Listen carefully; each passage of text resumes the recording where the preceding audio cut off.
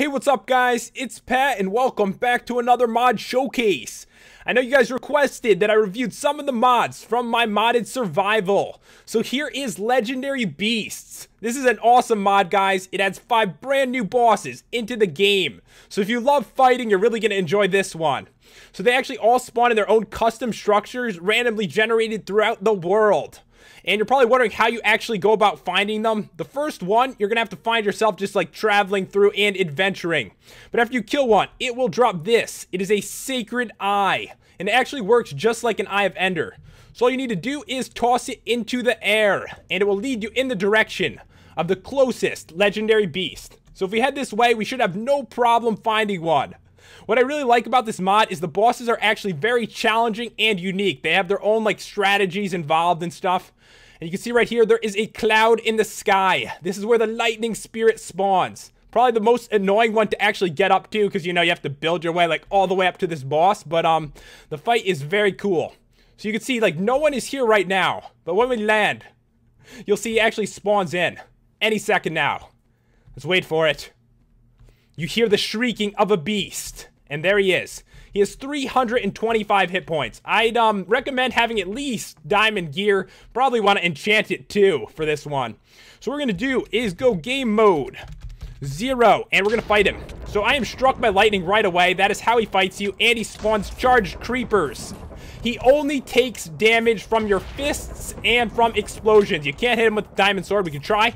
Does nothing. Making it a very, very hard fight. So basically what you want to do is use these creepers to try to kill him. So I'm going to try to get them to explode, and that should have done a lot of damage to him. And don't get knocked off. I'm going to have this golden apple like right away because I feel like I'm going to die. You could probably tell already this is not an easy fight. He's down to 209. You do have the choice of bringing TNT. Whether it's going to help you or not, honestly, I'm not sure it's going to help too much. But we will try here. And it has all just exploded. He's down to 143. You can definitely tell this is gonna be a challenge. Like, very, very difficult. I actually have it on easy right now as well. So try to get him with that, and he's still got 84 health left. So using these creepers is probably gonna be your best bet. And he actually drops a really nice staff. He's only got 22 left. Try to get behind this creeper. Get him to explode. Finish him. There we go. So we have killed the lightning spirit. And that was freaking hard. You can see right here he has dropped a couple items. He's dropped 2 more sacred eyes, so we can use these to easily find another legendary beast, and also the lightning staff, which is very cool. So now we can shoot lightning down from the sky as well. It is pretty awesome. So it's a nice way to actually be able to fight mobs and bosses after this. Plus the durability does last for quite a while too, so you can have a lot of fun with it.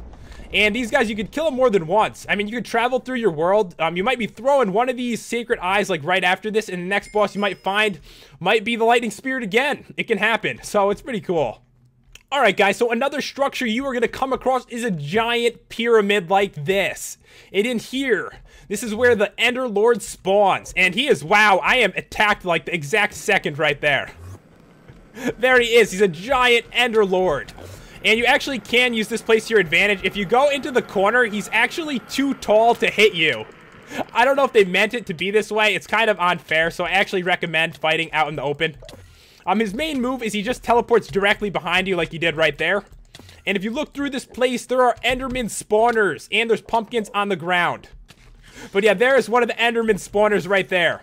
So there's going to be a ton of Endermen around you, and since it's dark, there's going to be mobs spawning like crazy in here. There's like 100 spiders after me. The lucky thing is you can actually use the corners to your advantage if you would like to. You probably shouldn't though. In the pumpkins, you can use them over your head to protect yourself from the normal Enderman, but it will not work against the Ender Lord. This dude, he can see right through it. So he's down to 50. We've almost got him here, guys. And he drops a pretty cool staff as well. Alright, there we go. We need to get out of here. Like, they're all after me right now. And I'll show you guys the staff. I am like under the ground, aren't I? Oh god, this is terrible. Let's switch our game mode back to 1. Okay, there we go. Alright, we're safe now. Don't worry, guys. I mean, this spawned in like a really weird spot. We're actually like in the mountains right here. Alright, so this staff, this is what it does. It teleports you just like an Enderman. So, right click there, bam. You can teleport pretty far away too. Let me try like over here. So there we go. So yeah, I really love this staff. easy way to transport yourself around the world. Of course, it does use durability, but you can use it quite a bit before it runs out. Eventually, you are going to come across this giant snow dome. And this one actually spawned really weird, like the weirdest spawn I've ever seen. Like, literally on top of a tree. That is not normal. But in here is the Snow Beast. He is a very difficult boss. He has a very high defense. So we're going to switch our game mode to 0 and go at him. So he has 350 hit points. And he's actually weak to fire, and he will shoot snowballs at you. This fire staff is from the Fire Demon. You're probably going to want to get it to fight him because using a diamond sword on him barely does any damage at all. You can see that does 7. If I use the diamond sword, it does like 2 or 3 damage. Like 2. That's pretty low. So you're going to need some type of fire to injure this dude. It's going to be your best bet. He has another move where he crushes the ground. You can see over there was like a giant hole. See if we get them to do that again. But yeah, this hole right here, that is from him. He stomps on the ground and it does a ton of damage. You're going to want to try to stay away from him. Like right there, look at that. That is ridiculous. So stay away. This dude does a ton of damage. Best bet, some kind of fire. You can bring flint and steel, whatever you need to bring to try to take this dude down. So we've actually almost got him here. We're getting him down pretty low. All right, let me get a health potion. Don't want to die during this fight. And once again, if you don't have some type of fire, you're probably going to really struggle. Even diamond gear on that's enchanted and a diamond sword, you may lose because he takes almost no damage. You'd have to hit him 175 times with a diamond sword. All right, we've got him. He is dead. And he drops a pretty cool staff too. All right, so this one is the ice staff. And what it actually does is it shoots snowballs out so you can like place snow on the ground, which you should be able to see right here. There we go. So you can place snow on the ground, and this is actually a very useful staff against the Fire Demon, which is where you would get the staff to fight him too. So it's kind of like conflicting. Which one should you fight first? Because they both like drop the staff that is like overpowered against the other boss. So we're going to go to the next boss now, guys. Alright guys, so we have made it to the next structure where the Fire Demon spawns. And this one is really cool. Like the whole thing is on fire. You could actually use this for like a build or something after because it is so awesome looking. So against this dude, you're probably going to want to use an ice staff if you can. If you can't, use a diamond sword, but you're going to get lit on fire a lot. He summons blazes like crazy, so it's actually a very difficult fight. Try to find a good way in over here. Yeah, so he spawns them. There aren't actually spawners. You can tell that he spawns them because, like, the exact second I broke that open. Oh, he's right there. And you may actually be... Oh, my God, this is ridiculous. You may actually be able to use the side like this to your advantage. I recommend bringing a fire resistance potion, which I've got with me. I mean, these dudes are so aggressive, they may actually just come out after you like this. So if I kill him with the diamond sword, I can do that. But if you have him at range, it's going to be much easier. If I fight him from here, he actually won't be able to light me on fire because it's like his body that does it. But you still have to watch out for all the blazes that he spawns. There aren't blaze spawners. He just spawns them like crazy. And you can see the ice staff is definitely helping in the fight. I'm trying to like move around and avoid the blaze like fireballs coming at me, which is working pretty good. Almost got him down. And he's like the devil. I mean, look at him. He looks just like the devil. Dude freaks me out. Very scary boss. And I think we got him here. But yeah, these guys don't despawn after you've got like 100 blazes after you. So I'm just going to switch my game mode to 1 to avoid death so we can pick up this staff. And I already showed it to you. It just shoots like fireballs out. It is very awesome.